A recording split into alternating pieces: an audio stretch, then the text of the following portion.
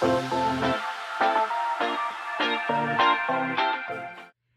there, I'm Wendy with Love and Stampin'. I am so excited that you're here with me today. We are gonna make some cards. I know, I can hardly believe it myself. So grab yourself a cup of coffee, glass of wine, whatever your drink of choice is, sit back and relax because we're gonna make some fun, simple cards today. And I have a little surprise. These cards were all designed with a sketch in mind. So for those of you who might be new and don't know what that is, a card sketch is basically a layout or a template that kind of gives you a guide on how to create the card. This is a go-to thing for me when I'm stumped or I'm struggling with my mojo or I'm just like, want to make something, but I'm not sure where to start. The first thing I do is I go search card sketches. So today I've created 5 card sketches that I think you're going to love. There is pictures of all of them over on my blog. So there's a link below the video that links to my blog. The other thing that is on my blog and linked below the video is signing up for my paper party. That's right, it's time for the annual catalog summer paper party. And I have here a few of the papers that are going to be included in the paper party. So what I want to preface this with telling you is you get 1/4 of a pack of each of these papers, and there are 16 papers total. So the important thing to note is that lots and lots of demonstrators do paper shares. So be very intentional about who you choose based on what you want. If you want less paper, maybe choose a different demonstrator. If you want all the papers, I'm your gal. If you want all the papers plus card kits to go with the papers, right here, this is the spot. So link below the video for that. And here is a little sneak peek of some of the gorgeous designer series paper that's coming. And like I said, it is going to be awesome. The actual event itself will be live. It'll be on Facebook, so you'll get to see that, but there's tons of pre-recorded content that's provided and everything is recorded. The event itself will be held in June 19th to be specific, and that allows me time to order all the paper, cut it all, package it all, make all your card kits, and get it all shipped out to you. There's also a get it all package, which allows you to get 2 stamp sets and a bundle. I had to think about that a second. 2 stamp sets and a bundle in addition to the event. So if you want that, there's an option to sign up for that as well. When you sign up at the link below, no payment is due immediately. I'm going to be sending out invoices to everybody who signs up on April 26th. The one thing I ask of you is if you don't intend to actually take the party, please don't sign up, because it does create a little bit of extra work for us administratively to flag people down, track people down for payment. Your payment for the event is due by May 3rd, I almost said the 4th, May 3rd. And so you'll receive an invoice on April 26th and you have some time to pay it, and then you'll be all set for the party. So I'm super excited about this. Last time I did it, I had a bunch of my friends participate and do videos for us using the new designer series papers, and everybody loved it. I also include giveaways and lots of other fun things. And this is something I do only 3 times a year. So if you haven't experienced one yet, then now is the time. The price point for the annual catalog paper party is a little bit higher than a mini catalog. And the only reason for that is you get more paper. So obviously I have to charge accordingly for that. So anyway, we are excited to have this for you. There's PDFs, there's videos, card kits. It is super fun, lots of giveaways. It's almost like a mini retreat. So I highly encourage you to participate and join in the fun. Again, link below the video to sign up, link to my blog post for everything you're gonna see today. So let's get to making some cards, shall we? Here we go. Okay, friends, so here we go. We're gonna make 5 cards, and I am super excited to make these with you. They are all very simple, and the whole point of this is just to show you 5 card sketches that you could use in your card making literally anytime. So the thing is, like, you don't have to use the same colors. You don't have to use the same papers. You don't have to use the same stamp sets. If you're stuck, these are your go-to 5 cards. So I'll explain more about that as we go through. I also want to tell you, if you go to the link below the video, I have provided a link to my blog that is going to then link you directly to my blog post, where I have a printable that has the measurements for all of these cards. So it's just a basic concept sheet. There's not a bunch of photos or explanation. It's literally just a list of measurements so that you know what the measurements are. And I'll try to remember them all in the video, but I'm probably gonna forget some of them. So refer to that PDF sheet that's a printable. Okay, here we go. We're gonna start with the In Bloom stamp set. I love this stamp set. I think it's really cute. And my color combination today is Gorgeous Grape, Magenta Madness, Daffodil Delight, and Granny Apple Green. And I want to give a shout out to my team member, Sandra, who helped me come up with my color combo. Sometimes I struggle coming up with my color combinations. Okay, this is cut at 4 by 8 and then scored at 4 inches to make a 4 by 4 square card. This is Gorgeous Grape, and it is cut at 3 3/4 by 3 3/4. We're just gonna layer this piece down. And then we have a piece of Magenta Madness, and it is cut at 3 1/2 by 3 1/2. And before we layer it, we're going to just background stamp it with this beautiful flower pattern. Just a fun floral background, and we're just using Magenta Madness ink. So we're doing monochromatic stamping here.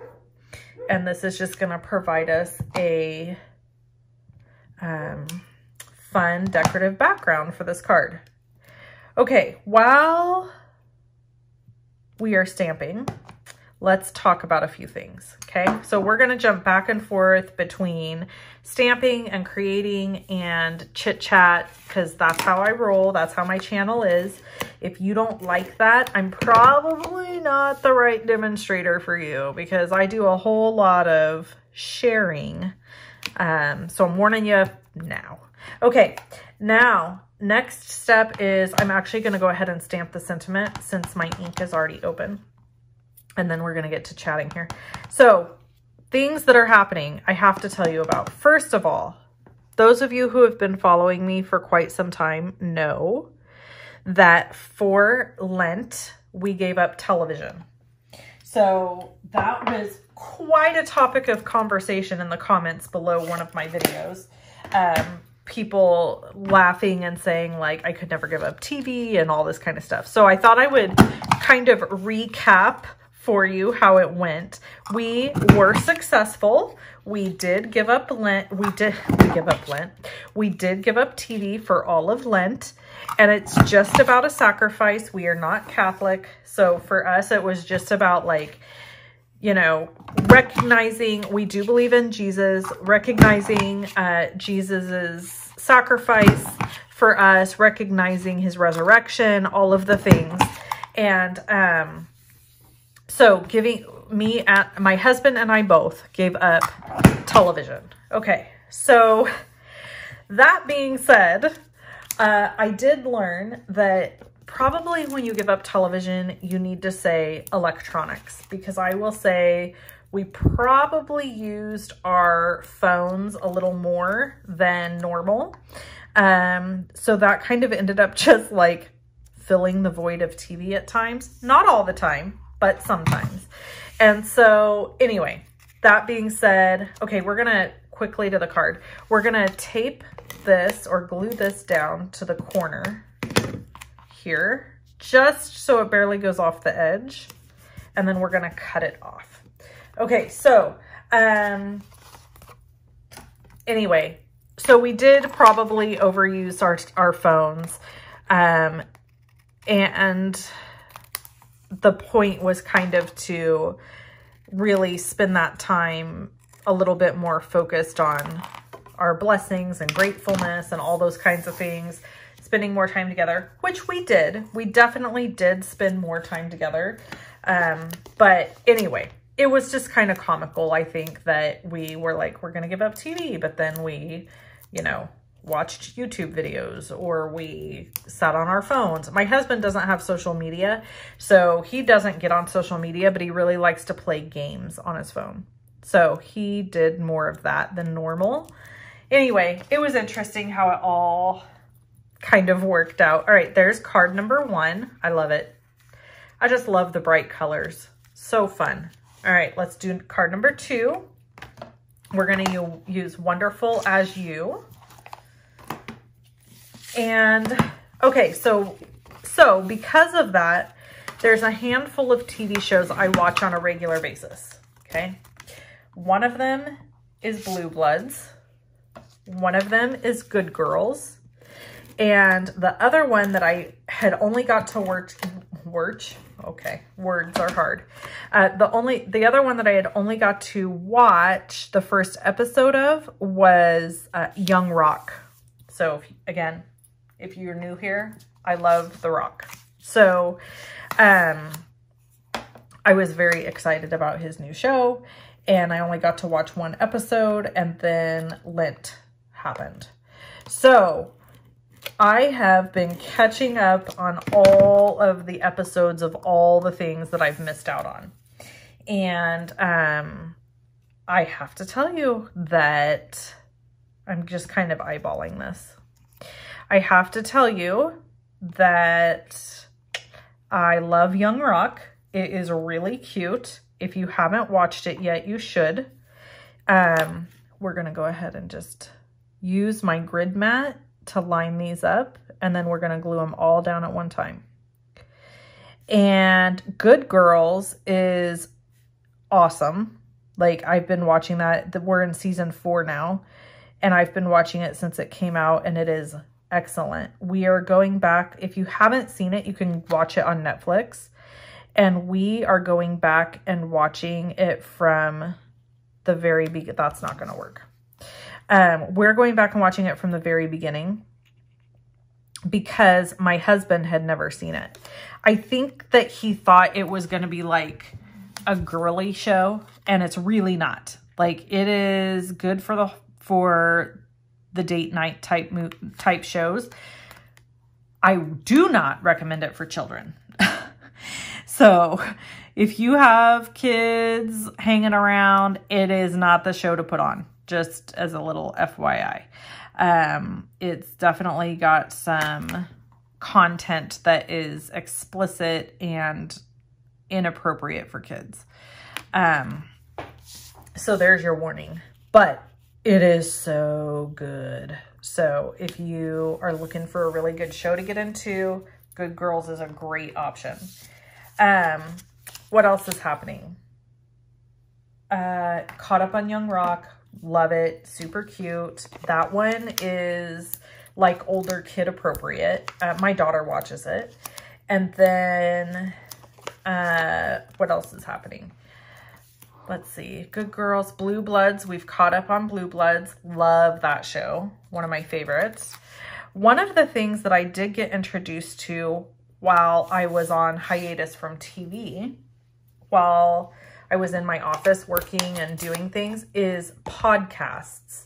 So I never had been like a big podcast person, and now I'm hooked. So my favorite podcast is, that's not really in the center, Wendy. My favorite podcast is, that's not any better. Good Lord. Okay, I have to cut another one, guys.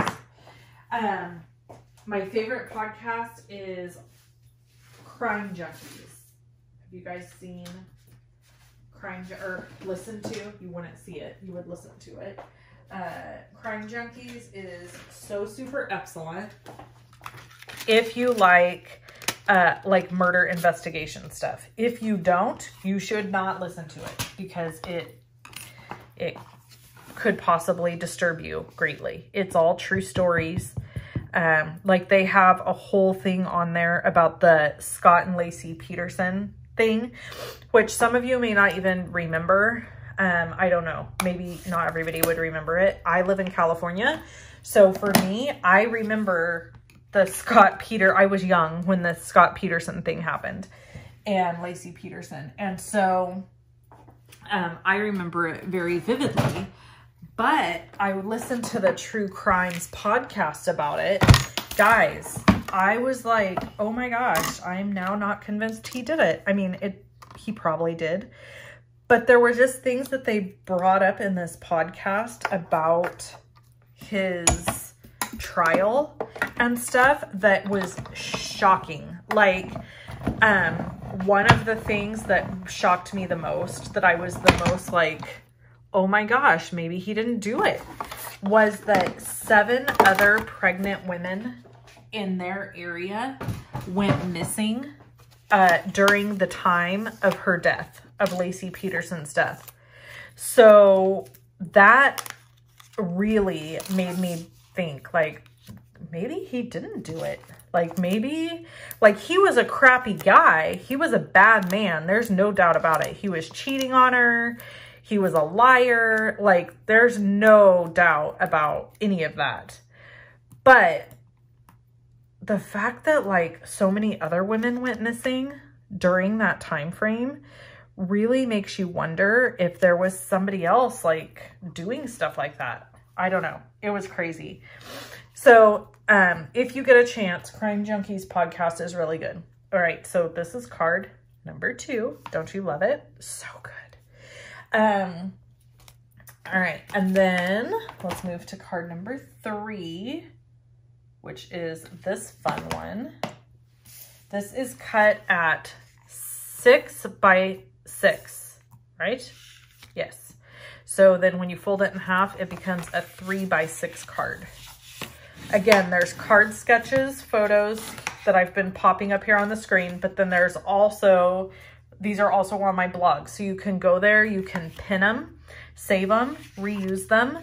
And if you do use them, and I designed these, by the way, these card sketches in one of my programs that I use. And so if you like them and you want to use them, please do, and then share them with me. And you can pin the card sketches to Pinterest, and that will be actually really helpful for me if you pin them from my website. So there's that little plug. Okay. So the other podcast that I love is I Mom So Hard, and it's all one word. And these ladies, they're comedians, and they are hysterical. I've been following them for years. I started following them on Facebook. And then during the pandemic, they created a podcast.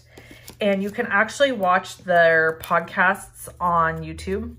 So like if you wanted to watch them instead of just listen, you could totally go to YouTube, Google or search I Mom So Hard podcast, and it will come up. Now, the thing I will warn you about this is it can be, they have their moments. Like, it's all pretty like benign, but there are moments where it's like, whoa, like they can be a little explicit about different things, and they have some strong opinions about things that I don't necessarily agree with, but at the end of the day, they're funny. And by the way, I'm using the A Happy Birthday to You from this set. They're funny and they make me laugh. And honestly, I'm in it for the laughs. Like, pretty much anything in this world, I'm in it for the laugh. Like, I love to laugh. I think laughing is medicine for the soul, and taking life too serious is just not worth it. And so having a good laugh about something really makes me happy. So if you like to laugh and you don't mind a little bit of raunch, then check them out. If you're easily offended by stuff like that, I would maybe not. Because they definitely could be offensive. I gotta cut this guy in half, and then we're gonna double him up because I used dimensionals on this piece, dimensionals on this piece. So now I need to double dimensional this one. And I just need that little back piece to have dimensionals. Okay. So anyway, that's what I've been doing. And then my daughter and I started reading a book called The Hiding Place by Corey ten Boom. And it has to do with the Holocaust and stuff. And we're only on chapter 1. We have a long ways to go. But we both are reading it together, like, so that we can talk about it and stuff. And it's really good. Like I said, only on chapter 1, but chapter 1 is awesome so far. I'm going to cut an angle on this just because I can. That's how I roll, just because I can.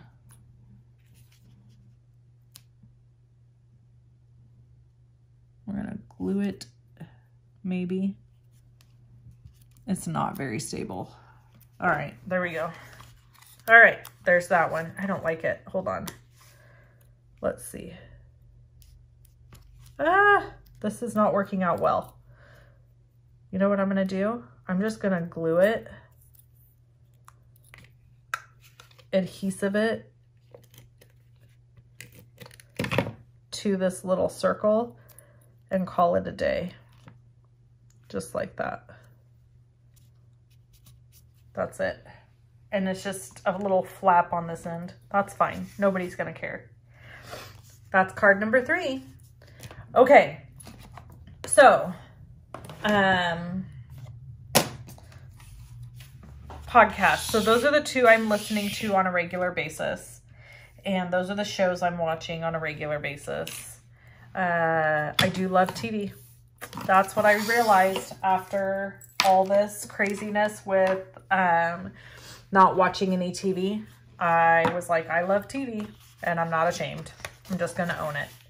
So it's my thing that I enjoy doing at night. I like to sit in my chair, relax, and watch TV. And I'm not going to be sad about it. You know, it is what it is. I like it, and that's it. And so, let's see, what else is happening? Oh, we are very excited that my daughter is going to get to have a swim team this year. So last year, obviously, COVID hit. Oh my goodness, this happens sometimes. I'm putting too much pressure, I think. COVID hit, and obviously we all know what happened. And my daughter didn't get to do swim team, and she's done swim team every year since she was 4, and she is 12. So obviously it's something she loves. It's something we love as a family. And we were totally heartbroken to not have a swim team year last year. So swim team is back. And again, really quick, as I'm making these, I just want you to know, if you're tuning in and you're like, what the heck, where are the measurements for these cards? They are on my blog, link below the video. So please go there if you want all the measurements and you're like stressing about the fact that I have not shared measurements throughout this entire video. So, and it's printable, so you can just print it and you'll have it forever. Okay, so anyway, yeah, it was really hard to go all year with no swim team. So swim team's coming back. They're only allowing 12 kids per age group, which is like tiny. It's a very small amount of kids. And so there's some kids on a wait list, and I'm super bummed about that. I wish everybody could be there, like right from day 1. But hopefully the kids that really, really want to get in will get to be added or something. I don't know. I think we are doing like 2 swim meets so far. That's what's planned. And they will just be different, less people, blah, blah, blah. It's going to be interesting.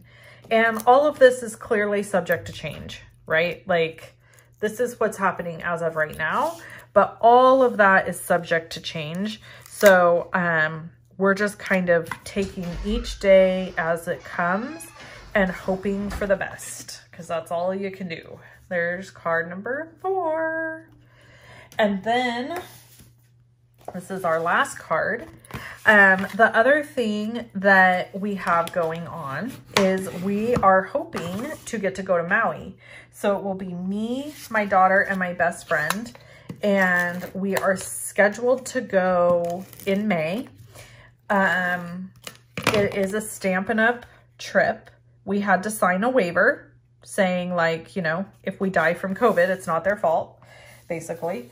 And now we wait. And 3 days before we go, we have to get a COVID test. And if the test comes back positive for one of us, none of us can go. So please say a little prayer because we'd really like to get to attend. So all three of us are just kind of in this mindset of like, we'll see what happens because you just don't know. You could be asymptomatic, test positive, and that's it. You don't get to go. So this is coming up in May and we're really hoping for it, but we are going in with a guarded heart, basically. The person who's going to be the most devastated is my daughter. So I'm just, you know, it is what it is, and I'm just hopeful.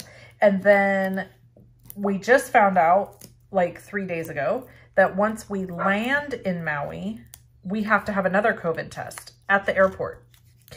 And if we were to test positive there, then we have to be quarantined in our hotel room for the remainder of our visit. So, but as I told my friend, and she totally agreed, I'd rather be stuck in a hotel room in Maui and get to go than at home.